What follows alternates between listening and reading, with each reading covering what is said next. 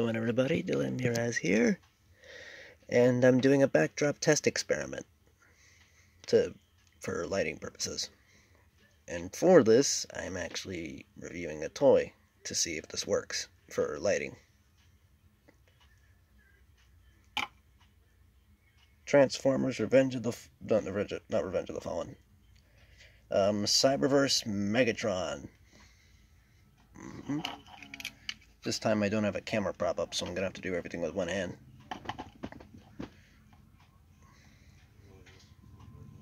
So, yeah, it's Megatron. It's got all the Megatron details, like the helmet.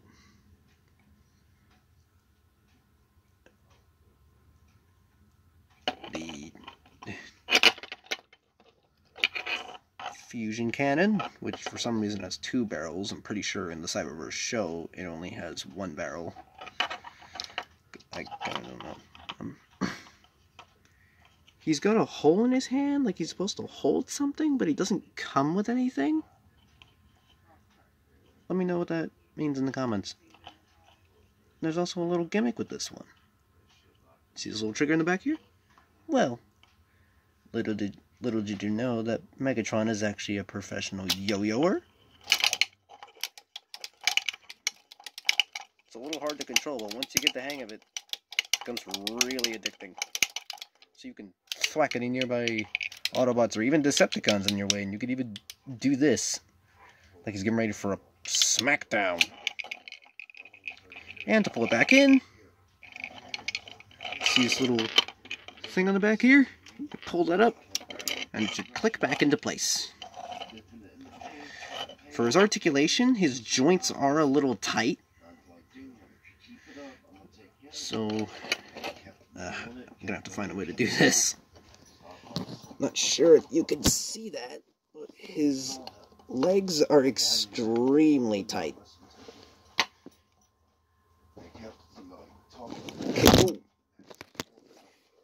Kicks about up that far.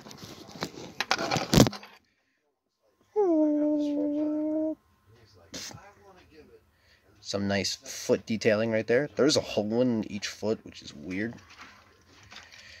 And he's got some ratcheted knees.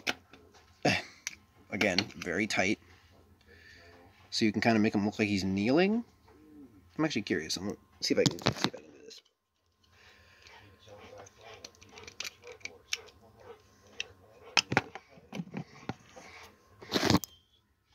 Yeah, you could probably use him to heel or kneel, but the fusion cannon is just kind of a prop up because his arms are a little short.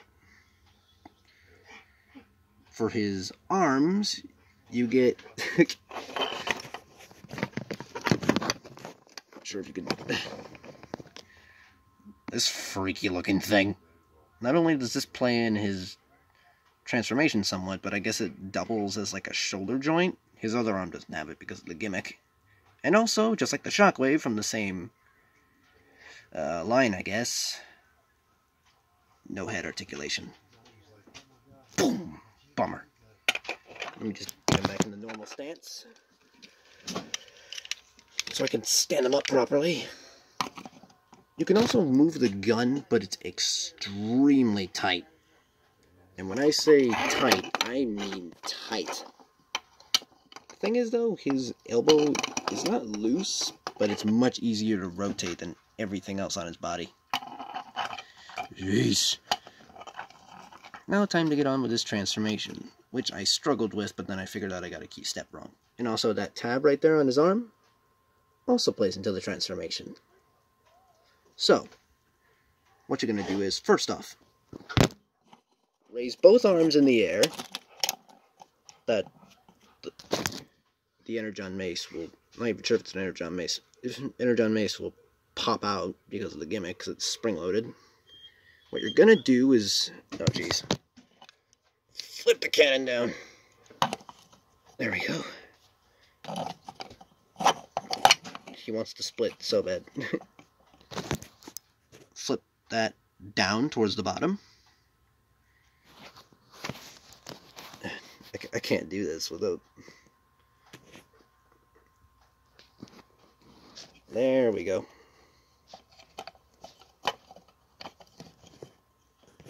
Not sure if you can see that. Don't have a camera prop up. This is going to make things super hard. Fold his arms out like that. And tab this clip right here into the hole on the fusion cannon. I'm not sure if you can see that, but there's like a hole right there. So you're going to want to collapse these two together. And be sure to line up. It's a bit of a difficult process. There we go. Now, onto the legs, which are surprisingly simple. I'm gonna put the camera down again, sorry. Flip out these on both legs. Clip that into place, like that. On my copy, it has a tendency to pop off, but you can just push that back into place so it falls off. And the same thing on the other side. Pull it out, clip it into place. Now, what you're going to want to do with these little metal pieces here, pretty sure those are joints of somewhat, pull them in. Ow. Pinched my head. And these little tabs on the torso here are going to clip into there.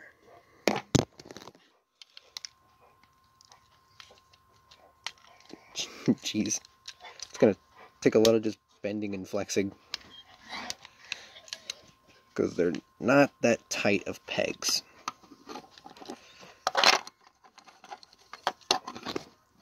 Just like that. Not sure if you can see that, but there it is.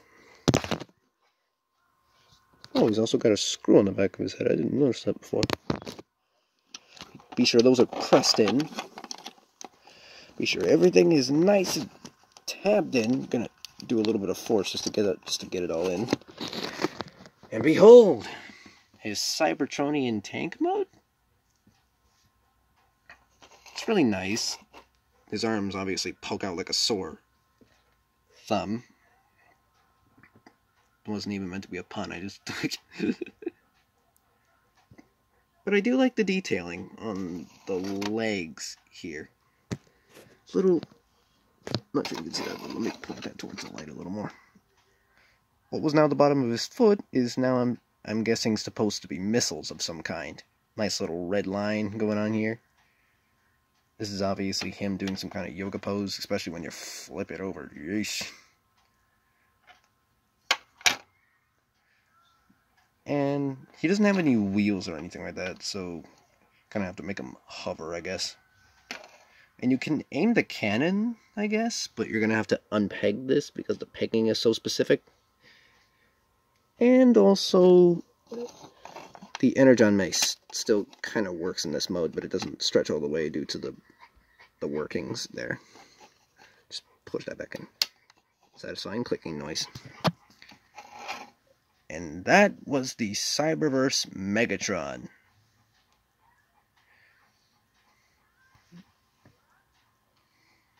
I hope you don't mind the lighting difference or anything like that. Leave a like and comment what you want me to review next. Peace.